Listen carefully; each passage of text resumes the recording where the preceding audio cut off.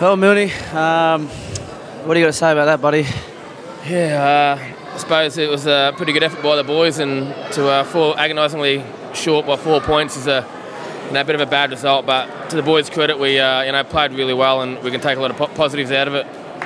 First half, we looked like we really dominated. What did Scotty say to us at half time, and what do you think was a positive thing in the first half that really made us dominate? Yeah, I think our start was really well. We worked on our start all week at training, and last week 9 goals to nil, and this week was a massive focus for us. And to come out and kick the first 4 goals, and maybe took the foot off the pedal late in the first quarter, but to be a couple of goals up at half time was a really good effort. And Scotty said that's a standard for the rest of the game. And to the boys' credit, we played 4 quarters, but we probably died off a little bit in the second half of the last quarter.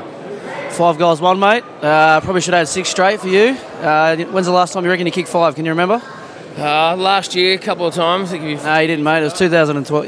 Yeah, it was last year. So, no, it was good to get on the end of a few, but more importantly, we lost and didn't get to sing that song. It's been hanging for a while to sing that song, and with a bit of gusto, but unfortunately we didn't sing it. But take a lot of positives out. Now we have the week off, and butter up, and try harder again the second half of the year.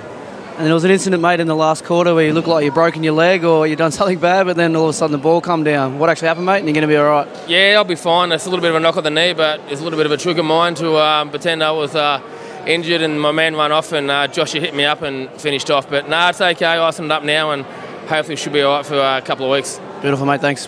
Thanks, Ed.